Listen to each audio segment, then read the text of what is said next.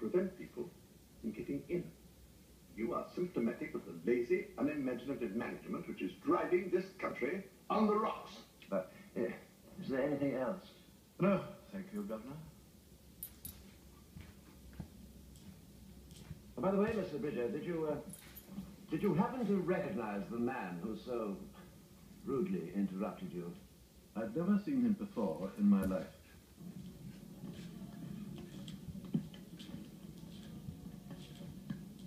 I want Charlie Croker given a good going over. Get the word out to Camp Freddy. Yes, Mr. Bridger. I don't want him killed.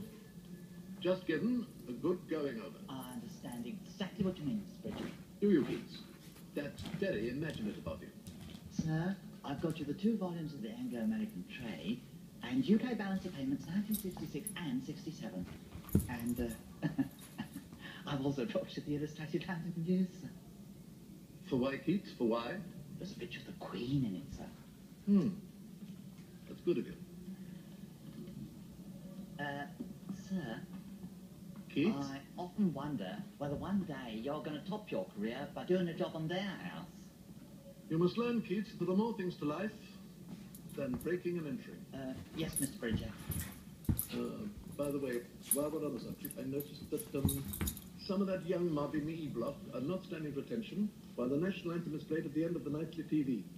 Tell them to do so, otherwise they will incur my displeasure. Yes, Mr. Bridger. All right?